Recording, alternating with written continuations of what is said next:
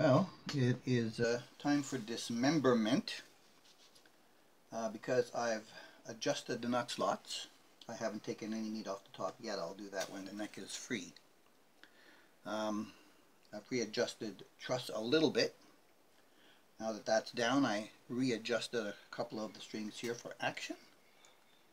I find that there's one a little bit high here, the B.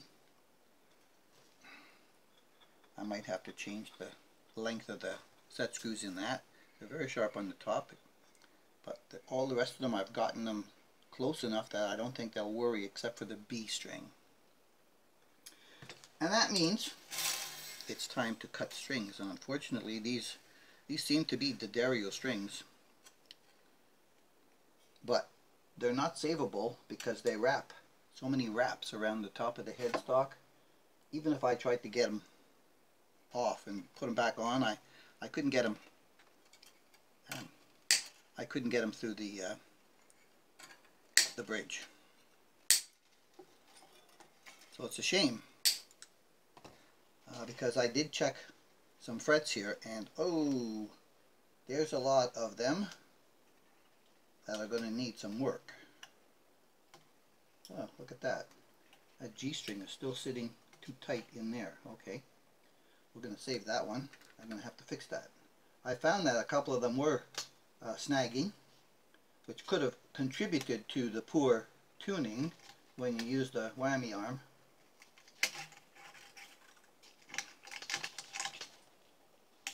Yeah, but I think the rest of these I've opened them up good enough so that they're not snagging at all.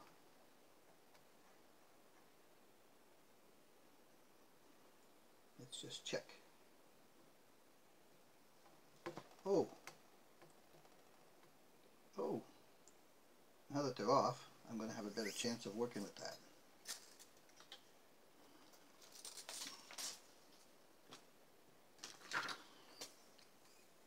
So before the dismemberment, I'm going to go back and check on the width of the nuts slots.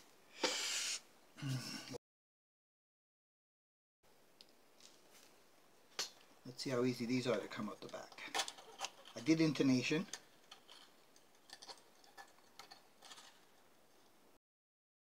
The bridge is now sitting full back based on the string tension, spring tension. Let's see what they have in store for me with the neck.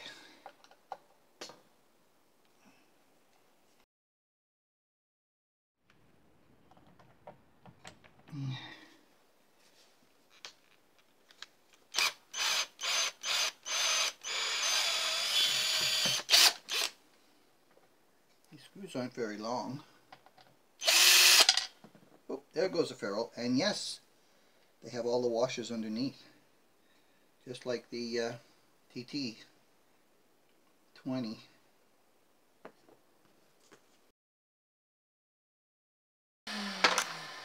Alright, that should do for now. Ooh, the neck is not tight at all in the pocket.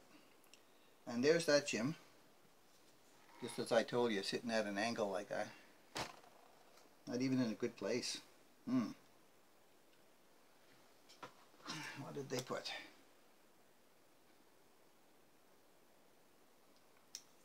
What did they put?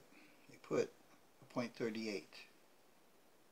0.41, a .40, a .39 I should say now, 0.38. So it looks, on average, it's about 0.38 to 0.40 millimeters. That broke off. I may use something else later. Get what I really need. Yeah, so I'm going to have to clean this up as per usual. And I noticed that there's a down here it's nice and smooth and satiny, but here it's satiny but it's not as smooth, so I'm just going to have to touch that up with a little bit of Scotch-Brite. All the ferrules were tight. I did have to tighten up a couple of these buttons up here. The posts are not too bad with the ferrules in, except up here. This one is, even with the ferrule in. But the rest of them are not too bad. But it is a positive movement.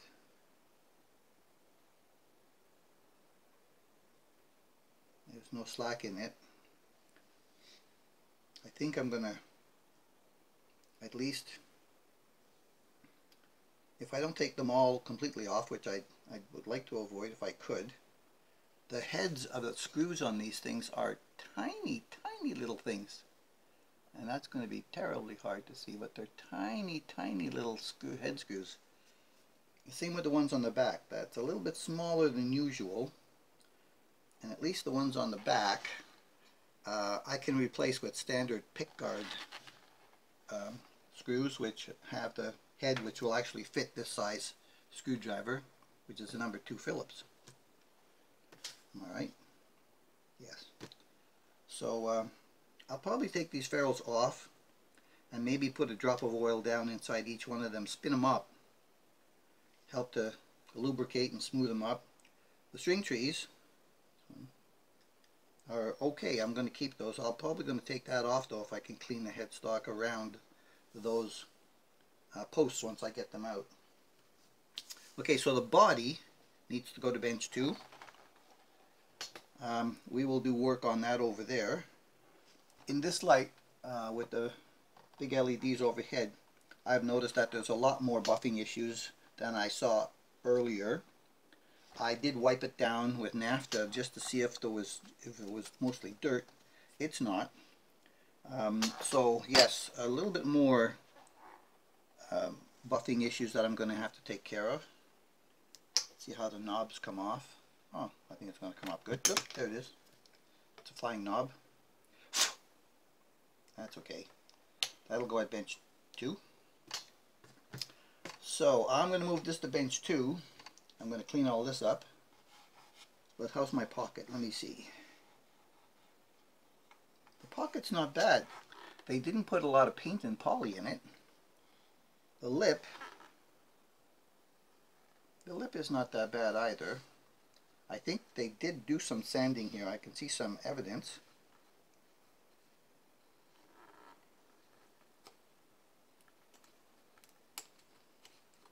Did they leave a chip of wood there? Yes, they did. Alright, that's not bad. And there's some evidence of a little bit of sanding on this side as well. So they did try to clean up the pocket as best as possible before putting that in there. Oh, one of the screws holes are bigger, which is probably the one they hung it with, because it doesn't have the big one. Yeah, so that one's okay. The rest of them, actually this one's oversized, because that's the one they used to hang it, and then the other ones are all just a tad too small. I'm thinking, let me just check something here.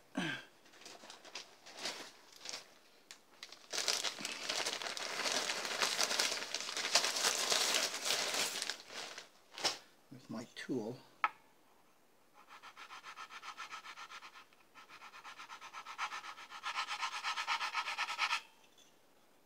Yeah, okay. There was just a little bit more.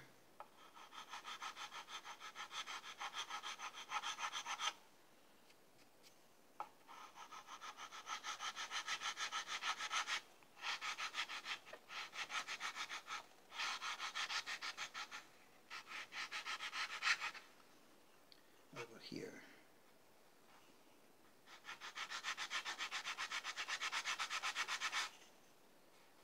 Yeah, that's good.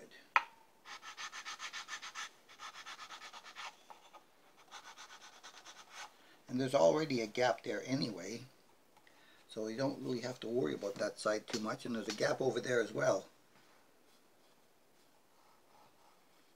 Okay, that's a little bit flatter. I see a little bit of shiny over the lip.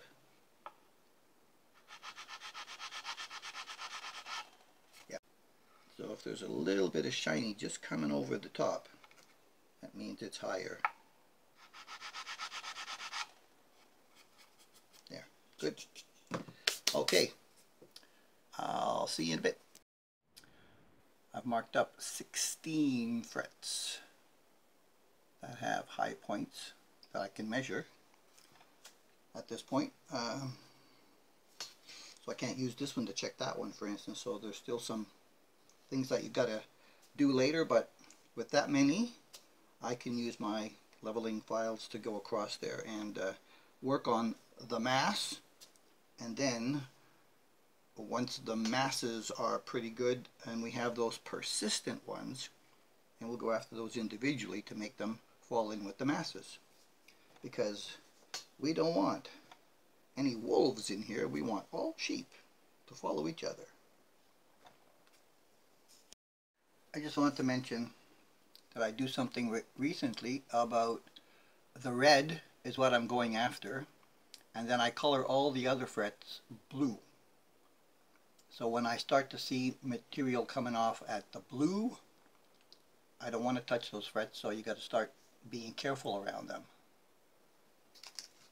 And don't forget to make sure you flatten your fretboard after the string tension is off and before you tape it. And I'm off. Alrighty, it's done. Oiled, polished. Stainless steel are much harder to work on.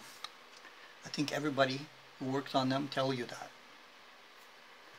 But it went pretty good. Just a little bit more elbow grease. Oh, I removed the collars and I put a drop of Duralube down inside. Spun them up. It's going to be good. And then when I get to the body and I'm going to buff, I'll come back and buff the headstock here. So now it's off the bench too.